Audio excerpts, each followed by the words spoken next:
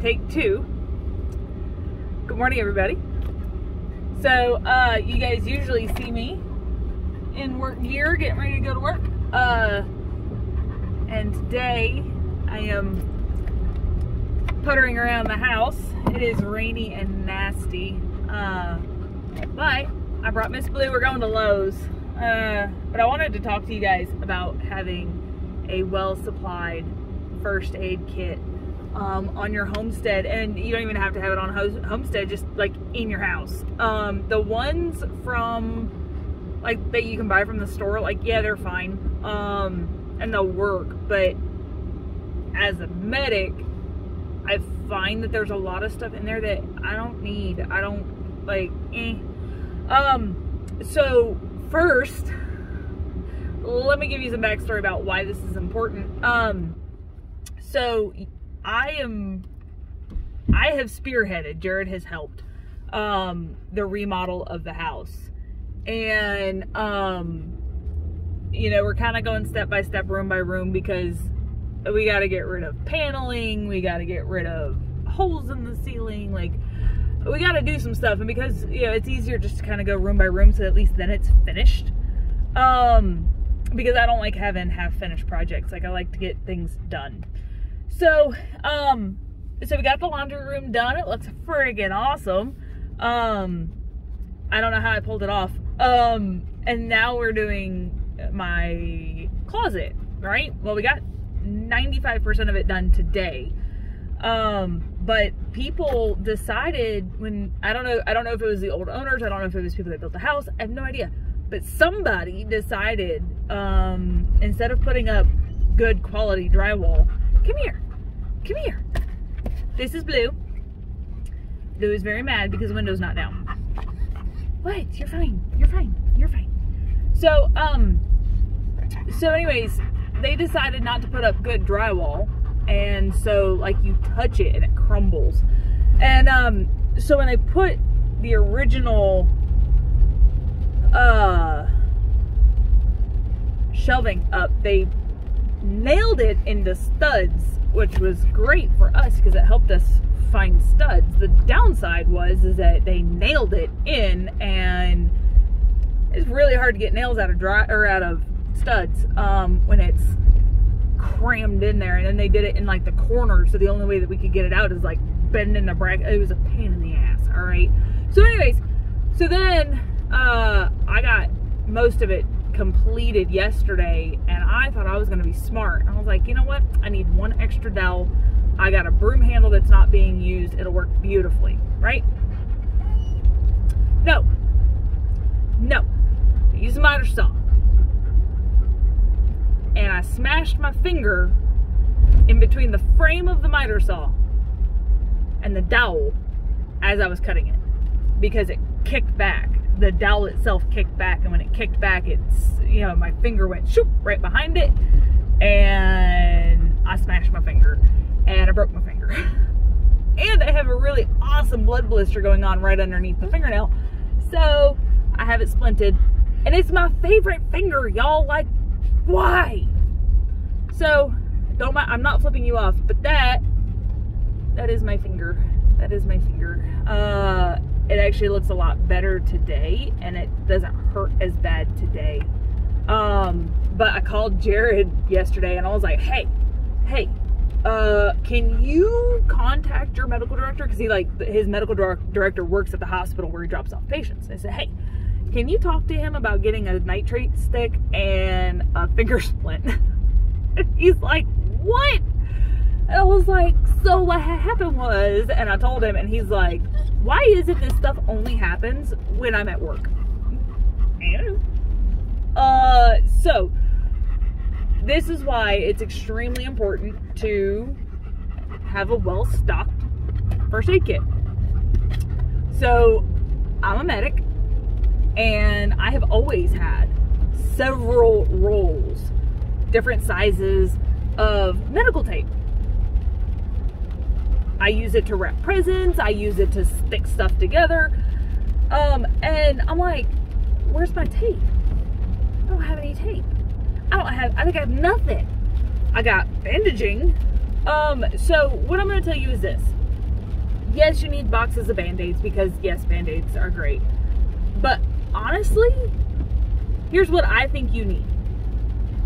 Now, this is not the letter of the law, okay? Get what you need. But liquid skin. I almost never cut myself in a place where it's like easy. I always end up smashing my finger and, you know, slicing my fingers open, or my hand or my foot or whatever, in an area that is not really super awesome for a Band-Aid. That's usually where it goes. I very rarely have a spot where I can put a Band-Aid. Liquid skin, peroxide, alcohol, and not one of the little itty bitty little bottles, the big bottles. Especially if you homestead, good Lord. Butterfly bandages, because if you have a wound that doesn't quite need suturing, learn how to suture. If you're anything like me, I hate going to the doctor, I hate going to the hospital, especially for stuff that I can do at home. What, Blue? Rude. So, I suture. I probably shouldn't, and I probably shouldn't put that out on Facebook, but I'm not practicing on anybody else. I practice on myself.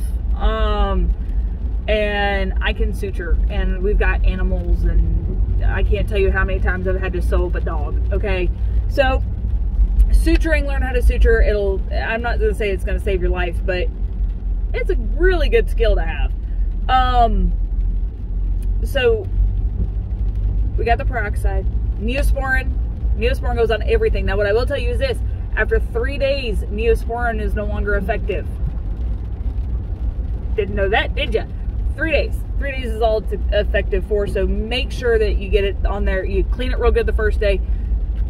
You got 3 days of Neosporin. After that, it's no good. You don't even need to bother with it. The other thing is peroxide.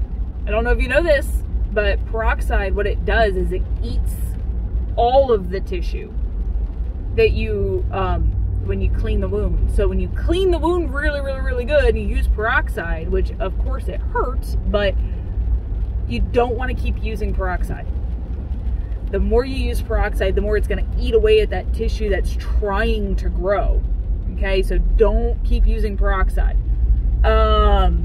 Again, I would use it that first day, maybe that second day, and after that, it's over. You can use alcohol, but I wouldn't. If you have cleaned it really well and you've got a day or two of peroxide, you're clean. You're good to go. And then you put the Neosporin on it for 3 days. And then the other thing is, now I don't know the pathophys of this or not, but what I can tell you is that when you have an infected wound, like it's got pus coming out of it, and it's nasty, it hurts. If you are not going to go get put on antibiotics, and that's your prerogative, you do what you got to do. But you do not want to cover it. I don't know why we cover it. It takes longer to heal. The best thing that you can do, unless of course it's a staph infection. Actually, I did it with mine. I had a tattoo get infected. I didn't keep it covered long enough for the scab to heal, and I went to work with it. Got a staph infection. So, I leave mine open and I let them air out, and that really helps. You can also use an iodine solution. I think it's the 3% iodine solution. Sorry, Blue is mad. A 3% iodine solution will help dry out everything. Poor Blue. A 3% iodine solution will help dry out that infection. You want to keep, when it comes to that first couple of stages, you want to dry out the infection as much as you can, because if you keep it covered, it's going to sit next to your skin and it's going to be hot, because you're a hot-natured person, right? It's 98 degrees, and then you're sealing all that infection in, and you're going to start infecting other healthy tissue. So I always recommend keeping it open so that, you know, it can dry out. Finger splints are great. Now what I will say with finger splints is this one will go in, we'll take the tape off of it, and it will go in my goodie bag. I got a ton of different things, because you just never know when you're gonna need it. I now have 2 different kinds of splints, and we're not gonna use the nitrate stick just yet, because it doesn't hurt.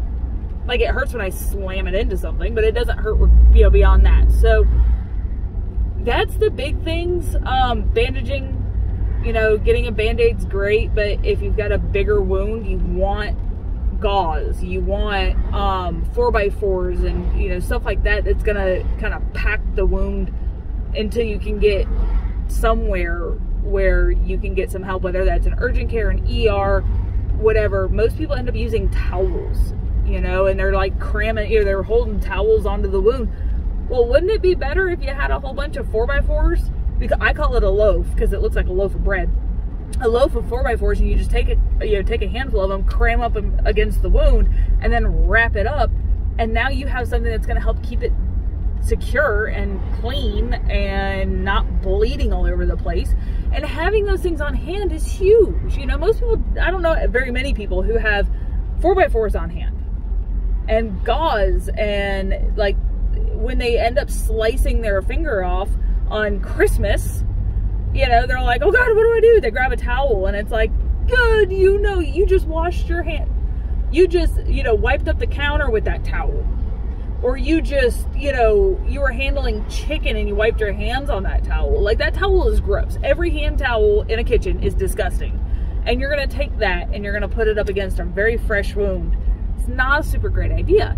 So I always tell people, we've got 2 drawers, or I've got my closet that has a lot of our supplies in it, and then I have a small little kit in the kitchen because most accidents happen in the kitchen. And then I'm probably going to make a little kit for down in the basement, which is where our shop is, because that's where accidents happen. This one happened in the shop. Like, I can't believe that I did it, but I can totally believe that I did it. So that's about it. You know, everything else, you know, yeah, you get your medicines and that, but that's a different post for a different day. Peroxide, alcohol, Neosporin, 4x4s, bandaging, finger splints, sutures. That's about it. That's really it. Now, what I will tell you is this: get yourself some pain medicine. I don't care what you use. I don't care. I personally like ibuprofen. It's an NSAID, so if you can't take NSAIDs, don't take that. But I like ibuprofen. It's an anti-inflammatory, and it does a really good job when you have swelling. Oh, also reusable ice packs. Everyone wants the disposable kind. I've got one of the old-fashioned, like water bottle heaters, the hot water bottle things. And watch your face. But that's it. That's the long and short. And I hope you guys have a really great day. It's pouring down rain here. Blue and I are gonna go into Lowe's. It's gonna be great. It's gonna be awesome. She's very much still a puppy and she's still learning. Would you like to go in? Would you like to go in? Blue, blue. Blue, blue. You want to say hi? Say hi? Look. No. Sorry. Y'all have a good day.